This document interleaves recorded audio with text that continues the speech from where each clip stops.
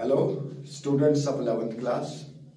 Our topic today is lichens.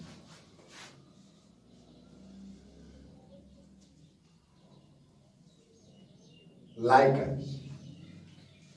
The term lichen was for the first time used by Theophrastus to denote superficial growth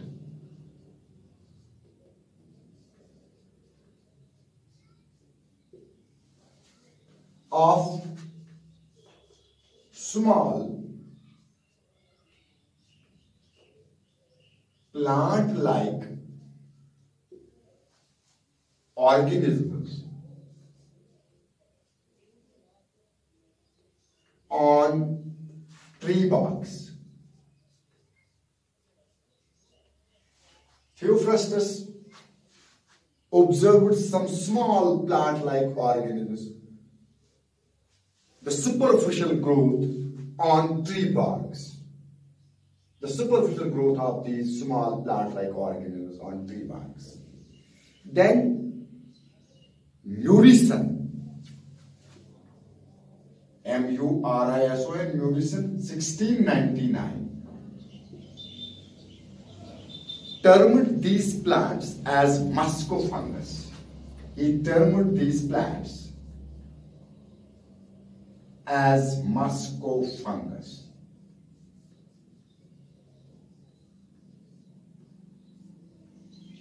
Presently, there is a very sizable, a very good number of lichens. There are almost 400 genera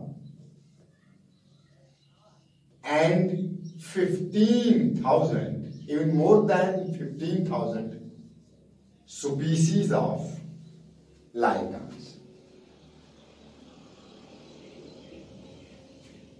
And the study of lichens is called as lichenology.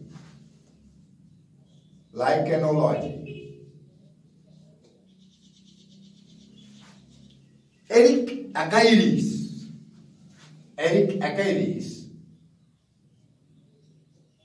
A-C-H-A-R-I-U-S, Achaides, is considered as father of lichenology. Lichenology. This is introduction of lichens. For the first time, these were observed by Theophrastus on tree barks. Then Murison called these plants as muscofungus. Presently, there are about 400 genera and 15,000 species of lichens known. The study of lichens is known as lichenology, and Eric Achaides is considered as father of lichenology. Now, let us discuss what these lichens are actually. Dear students, lichens are intimate, symbiotic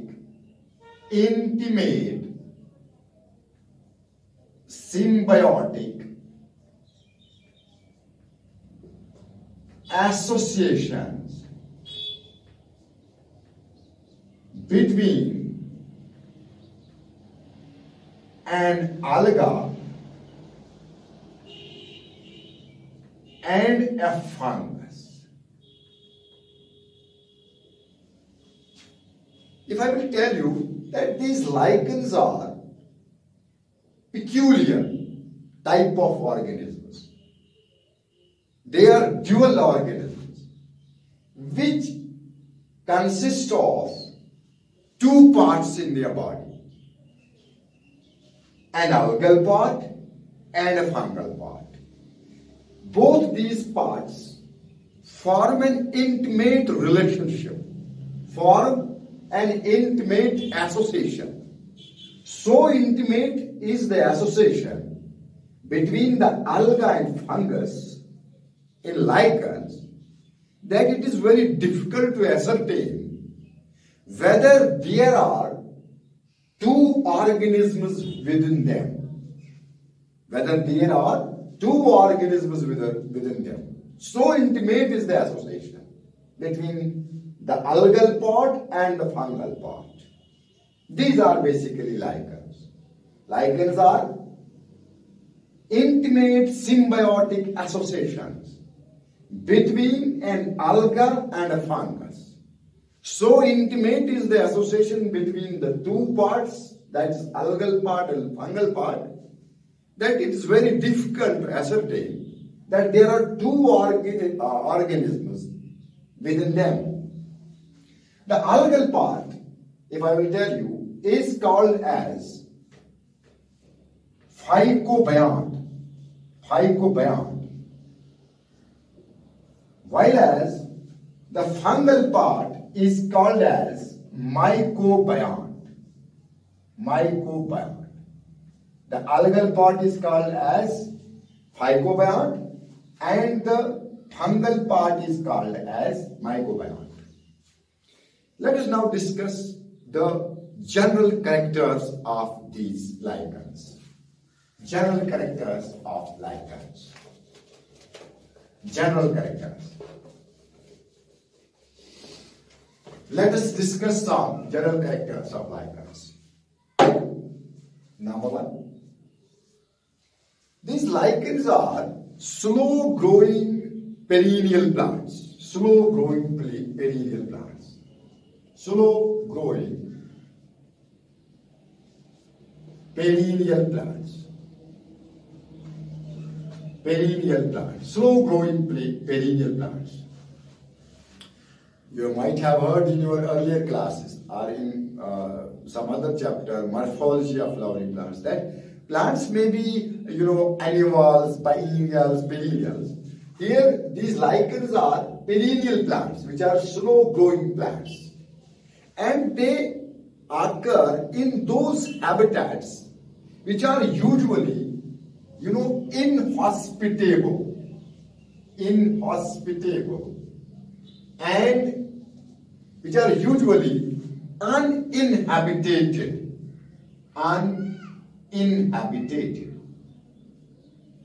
What does that mean? That means here in such, habitats, other living organisms, other types of plants face difficulties. But lichens can grow in these inhospitable and uninhabited these habitats, such as barren rocks. You can find lichens on barren rocks. You can find lichens on sand, growing on sand. You can find lichens growing on, woods, decaying logs, decaying leaves. Okay? These are some areas which are otherwise inhospitable, which are otherwise uninhabited. But lichens grow on sand, lichens grow on, stones, rocks, lichens grow on, decaying leaves. Okay? But you can also find lichens in water also. Water. Both fresh water and marine water. Fresh water and marine water. Sometimes lichens are also, classified on the basis of their habitat, such as those lichens which grow on rocks and sand are called as saxcoles.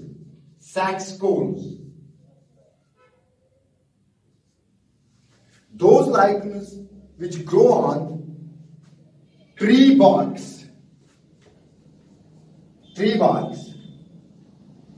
they are called as corticoles. Those lichens which grow on wooden logs, they are called as lignocoles or lignocolous lichens. And those lichens which simply grow on soil, those are known as terricoles. Terricoles are terricolous lichens. These are various types of lichens on the basis of the place where they live. If they are present on rocks and sand, then lichens are called as saxcoles or sagicolous lichens. If they are found on tree barks, then they are called as corticoles or corticolous lichens. When they are present on, wooden logs, then they are called as lignocoles. When they occur on soil, they are called as terricoles. But as I already told you, these lichens can also occur, in water, both in fresh water and the marine water. And one thing which I must tell you, that lichens are very old. In Arctic region, some lichens are found which are almost 4,500 years old. But you must always remember that lichens neither resemble fungi nor they resemble algae. Though they are formed by both the combination of both these algae and fungi, but they don't resemble either of the two. Okay, this is number one general character of lichens. Let's come to the second general character of lichen. As I told you little while ago that a lichen has two parts, algal part and the fungal part. Algal part is called as phycobiont, while as fungal part is called as mycobiont. This algal part belongs to which type of alga? There are many types of alga. You might be knowing that alga are present in three kingdoms. You can see algae in kingdom Monera, blue-green algae, whom you call cyanobacteria also. You can see algae in kingdom Protista, Protestan algae, such as dinoflagellates, diatoms, iglenites. Okay, then kingdom Plantae, there are also algae, green algae, red algae, brown algae. Which type of algae occur in lichens? That I am telling you. Phycobiont. If there is an algal part in lichens, to which algae this algal part of lichens belong? I am telling you that this part belongs to, which is known as phycobiont. Phycobiont belongs to either green algae or blue-green algae, cyanobacteria. Okay, green algae. And in green algae, you can see genus Cladophora is usually present in the association of lichens. And in blue-green algae, you can see genus Nostar is usually found in association of lichens. Okay, this is about phycobiont. But you must remember that with the passage of time, with new investigations and observation, now blue-green algae, which are also called as cyanobacteria, they are no more called as blue-green algae. They are considered as blue-green bacteria. Okay, so we can call the algal part of lichen phycobiont only if it belongs to the green algae. If it belongs to cyanobacteria, okay, then it is appropriate to call the algal part of the fungus as photobiont. Photobiont. This is photobiont because blue-green algae are no more algae. They are now considered as blue-green bacteria.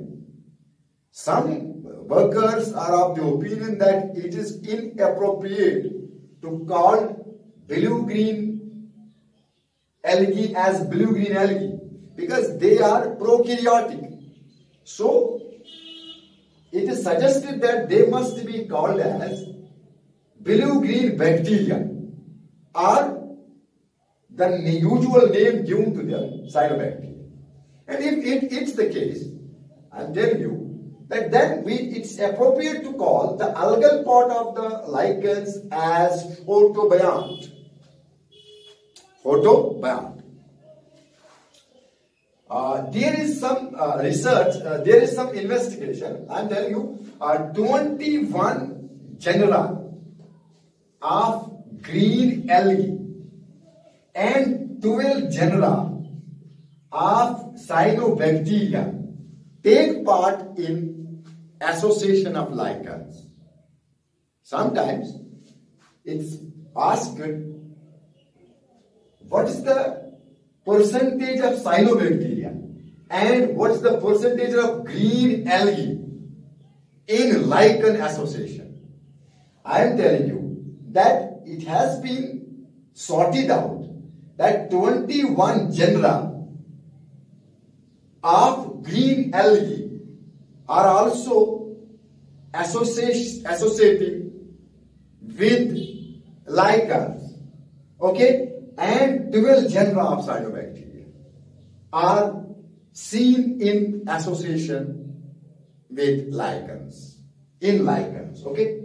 Now come to the mycobiont. Mycobiont is the fungal part, okay. This fungal part usually belongs to ascomycetes, and on the basis of these ascomycetes, the lichens are called as ascolichens. The lichens are called as ascolichens.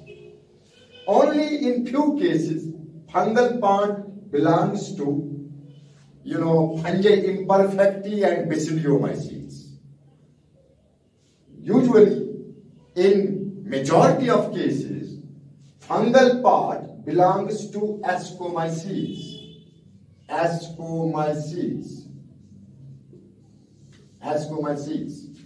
And it's the reason why ascomycetes are considered, it's the reason why those lichens in which the fungal part belongs to ascomycetes are called as ascolichens.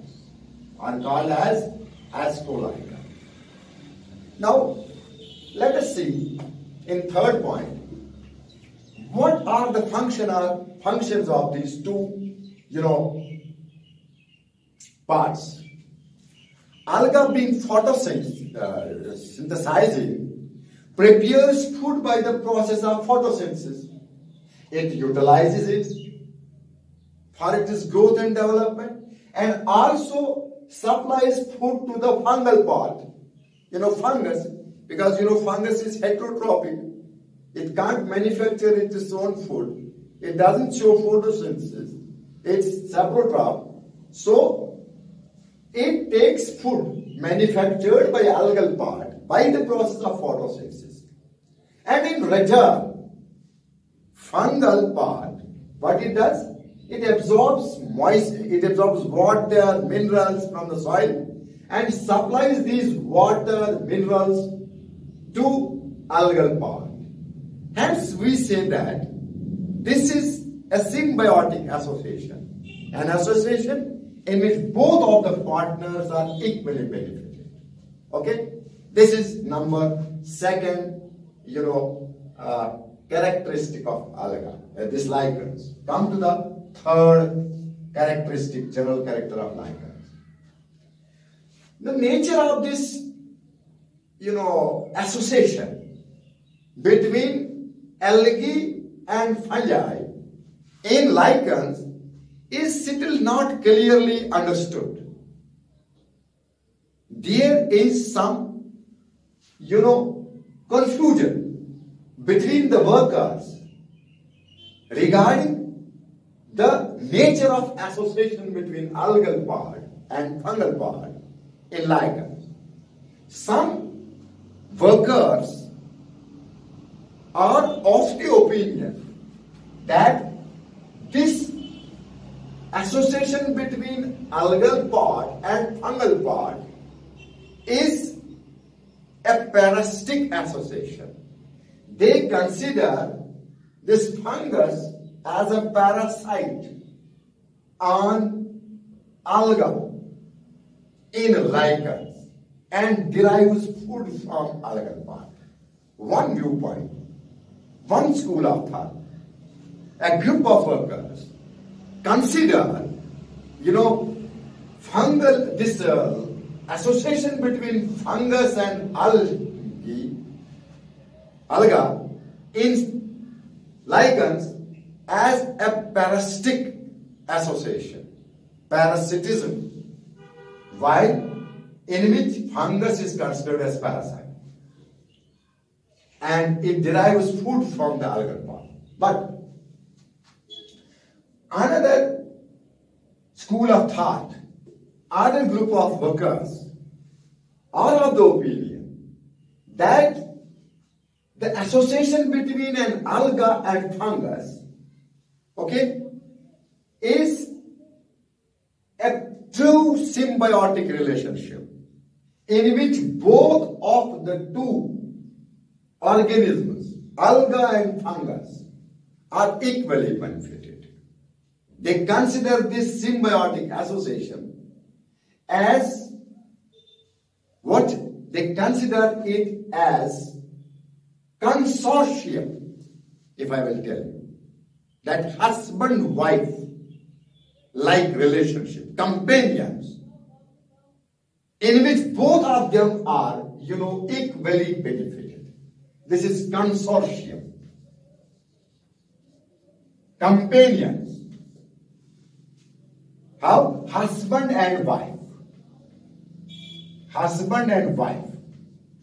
Like relationship. In lichens.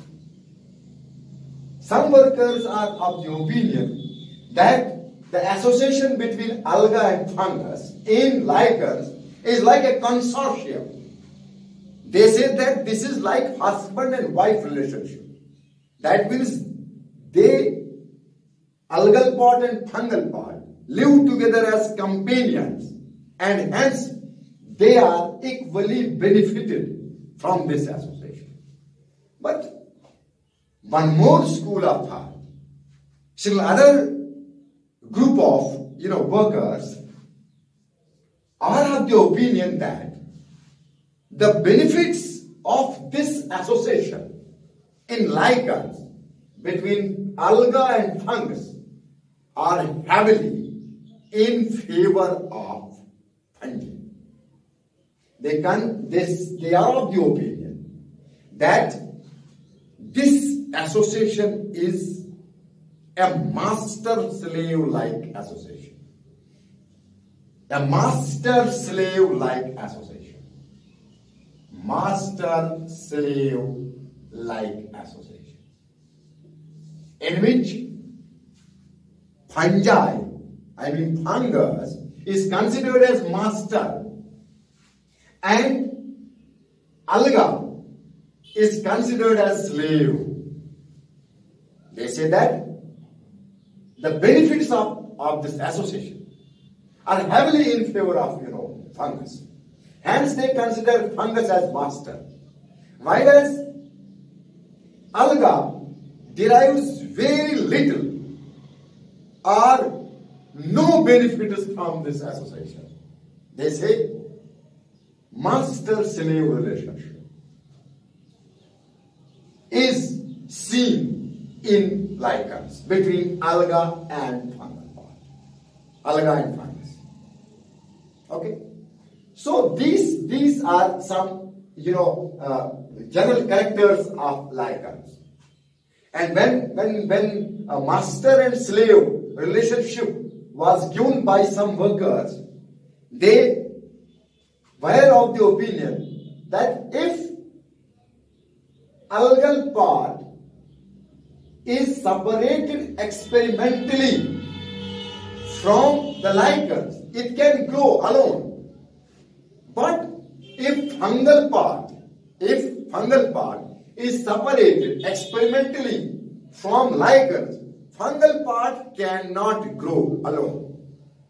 So, from this point, they are of the opinion that the fungal part benefits heavily from this association. Okay? Now, come to the fourth or fifth point, which I am telling you. These lichens, they are, pigmented. They are pigmented. They can be green, they can be gray, red, orange, and sometimes they can be dark brown, and white also. They are pigmented. Is the reason why these lichens were used in dye industries earlier. We will discuss this separately in economic importance of lichens. So, lichens are pigmented. They can be green, they can be brown, dark brown, blue, white, orange colored. Okay? This one more character. Let's come to their reproduction. Lichens show vegetative reproduction, asexual reproduction, and sexual reproduction. All the three types of reproduction shown by lichens. During vegetative reproduction, small and tiny parts, which are known as soridia, okay, detach from the parent body, and these soridia later on develop into new lichens.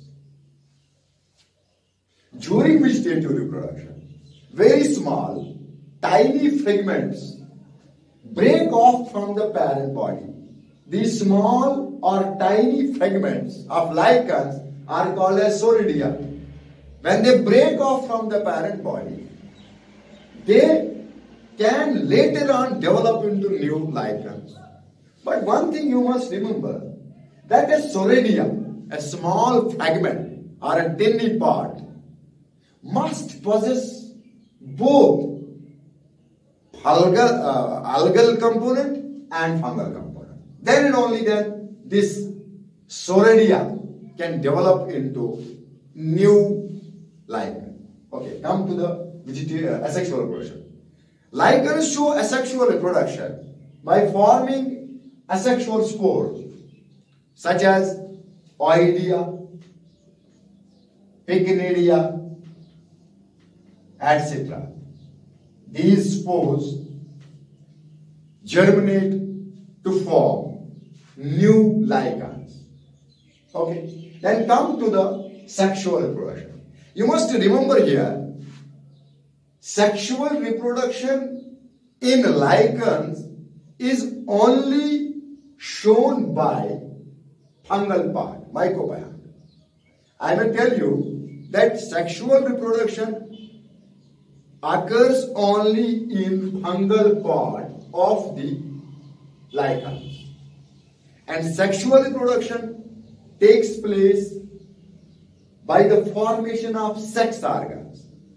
And In sex organs, sexual spores are formed. Sexual spores are formed. These sexual spores are formed in lichens in special structures called as apothecia, special structures, and perithecia. Apothecia and perithecia. These are special structures in which sexual spores are formed. Okay? These sexual spores can develop into new lichens when they come in contact with the algal part. When they come in contact with the algal part. This is reproduction of lichens. Students, this is all today. In our next lecture, we will discuss economic importance of lichens and also various types of lichens. Thank you. Have a nice day. Okay.